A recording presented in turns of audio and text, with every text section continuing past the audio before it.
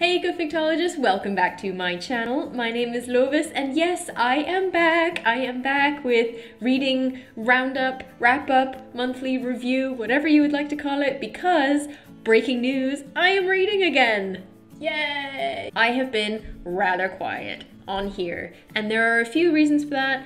Life is one. The other is that I'm kind of shifting focus. I'm in kind of a stage of flux. I don't really know what I'm doing with my channel right now. I'm figuring it out. I don't want to neglect aspects of it that need my attention. I want to give you what you want, but I'm also writing a lot more, which is great, and which I would love to feature more on the channel, so just bear with me while I figure all that out. I know from your comments that you like the book reviews and you like to know what I've been reading, so the reviews will stay. You also like the TBR game, TBR MASH, that I developed, so that will be back, never fear. It's just the rest of the content that I'm a little bit, I'm wrestling with. I'm wrestling with it. But this is one of the roundup videos, so let's just get to that. I missed the one in August because of life. And so this is going to be a combo. This is going to be my favorite reads, well, all my reads, and then identifying my favorite read of both August and September. So I'll pick my favorite from each month and lots of decisions will be made on the leaderboard. So just sit tight, get comfortable, and let's get into it. First up, in August, I dove into cozies, into cozy mysteries, which is the genre that I have recently started writing in, and I'm having the best time. And I actually managed to find 2 eco-fiction cozies to read in August. The first one is Murder on the Rocks by Karen McInerney. It is the first in the Grey Whale in mystery series. This attracted my attention immediately because it focuses on a small island community where a hotel chain wants to develop one of the beaches to build a resort, and doing so would disturb the nesting tern population that is there. A tern is a type of seabird, for anyone who doesn't know. This, of course, screamed ecofiction to me. Birds, endangered birds, and development, and habitat loss, and all of these things, and I thought, perfect, this is right up my alley, I am diving into this. The main character, Natalie, runs a B&B right next to where the resort would be built, and she kind of has headed up this little organization of people who is opposing the development of the resort to protect the terns. So when the developer ends up dead, of course Natalie is the prime suspect and has to investigate the murder herself to clear her own name. I thought the book was okay. It didn't feel as cozy to me as some of the other cozies that I've read. Yes, there was lots of talk of baking, and yes, it was a small community set on this island, but it was missing that like warmth, that like hug that you get from cozies. And they didn't really talk about the terns. I found that so frustrating. They just kind of were background. They mentioned them every now and then. They were there in scene descriptions or something, but they didn't really tell you anything about the terns. You didn't really understand why the stakes were so high, or, you know, they just missed this opportunity to teach you something about terns, which maybe that is my like science communication, eco-fiction nerdery talking, but I found that very frustrating and disappointing.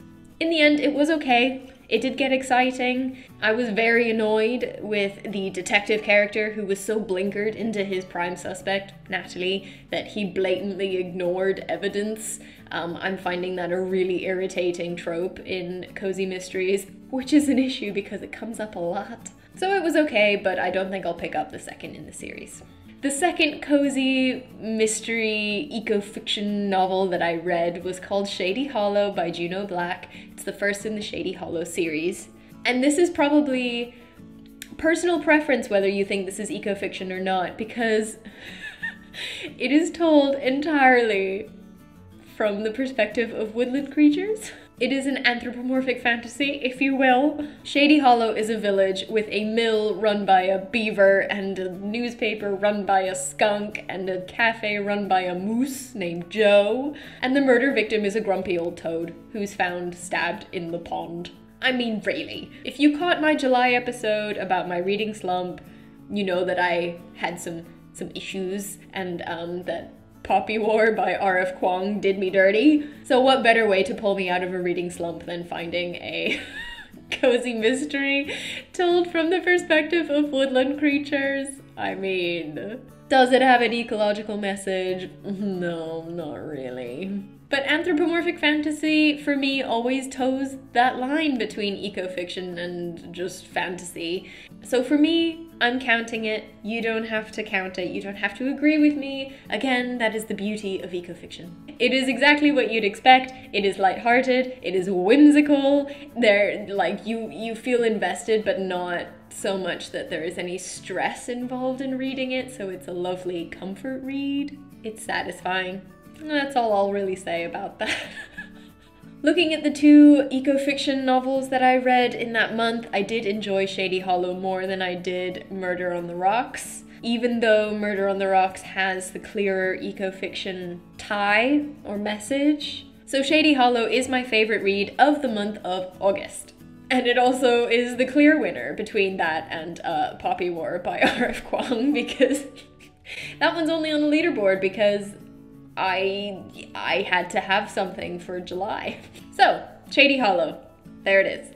Moving swiftly along to my September reads, I was fairly prolific in September, actually, with my reading, considering I was fresh out of a reading slump. And I started off strong, let me tell you.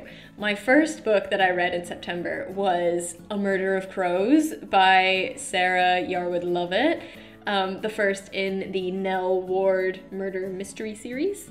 It is marketed as a cozy mystery / ecological crime novel, and it is fantastic. I can't even explain how much I love this book. It was the perfect inspiration for my current work in progress because it is a cozy mystery and an ecological crime. It is perfect. The author, Sarah Yarwood Lovett herself, is an ecological consultant. She goes out and she does surveys to make sure that developments and such aren't impacting creatures negatively, and if they are, she either blocks the development or moves the creature somewhere else. Similarly, the main character, Dr. Nell Ward, is an ecologist and goes out for surveys, and she happens to be surveying a particular plot at the exact time that a murder takes place. Coinky dink?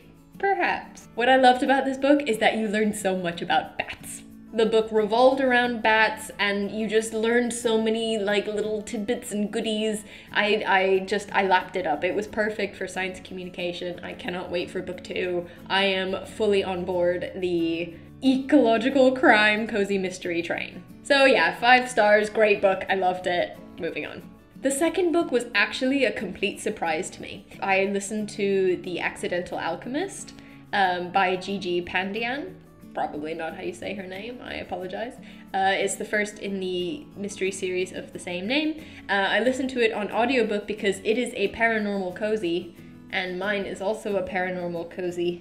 I thought I'd do some market research. I didn't actually expect it to have any ties to ecofiction whatsoever, but somehow I think it does. The main character, Zoe, is an alchemist, and she has an affinity for plants. She uses her herbalism in her alchemy. She is vegan. She's very attuned to the natural world around her, the sun and the cycles and all the things. And her story kicks off when a walking, talking gargoyle jumps out of one of her moving boxes when she's moved into her new house. He appears with a mysterious alchemy book, and the next day a man is murdered on her doorstep and the alchemy book is gone. The book follows her as she tries to clear her name because this guy died on her doorstep after apparently burgling her. And she also is trying to find the book without, telling everybody about gargoyles and alchemists. It's a lot of fun. I love the little gargoyle, the little French gargoyle who spends his time in the kitchen, coming up with vegan recipes that sound delicious. It's cozy, it's exciting, it's whimsical, it's silly, I like it. And it's funny because I looked up some of the reviews on Goodreads, and the top review is a 1-star review that picks out kind of the focus on food and recipes as a downside, and I'm like, did you not know you were reading a cozy? Was there a miscommunication about genre here? Because that is quite an important part of cozies as far as I understand. So if you don't like cozy mysteries, this probably won't be for you. But I do like cozy mysteries, so it was for me. And I'm very excited to read the second book in the series. It really was the affinity for plants and the herbalism and the kind of connection to the natural world that made this eco-fiction adjacent for me, even though the story itself wasn't about anything ecological. And I liked the way that the book taught you something about a field of study. Alchemy was the precursor to chemistry, and you kind of learn some of the symbolism and some of the techniques and the methods. Whether it's accurate, I have no idea, but you learn as you go along, and so I was kind of taking some notes about how she communicated a lot about this field. So yeah, I enjoyed that very much. That was The Accidental Alchemist by Gigi Pandian. The other two books that I read in September were not eco-fiction novels, so I won't talk about them here, but I'm allowing myself to read outside of eco-fiction for my own sanity and my own research into cozy mysteries, but I'm enjoying that very much. And the other book was a beta read for one of my writing group partners, and you lucky ducks, you are in for a treat when this hits the shelves, I will tell you now. Obviously I can't tell you any more than that, but I just wanted to acknowledge it. And of those two that were eco-fiction, A Murder of Crows was my favorite. It was so good. Yeah. Anyway, enough gushing, I've gushed enough. So that goes in the top spot in September, and it really is an easy win for it against Shady Hollow. Shady Hollow was a lovely, satisfying read, but A Murder of Crows, I friggin' loved it. So yeah, that is my favorite so far. So that is my reading roundup for August and September. I am now going to be diving into some books that have been sent to me. I know I said that I would do that in September, but the beta reads took priority. I'm still working on one. And I've been reading a lot of audiobooks, or listening to a lot of audiobooks, I should say. I'm not doing very well with print books right now. I don't know why, I can't explain it. But I hope you enjoyed that review.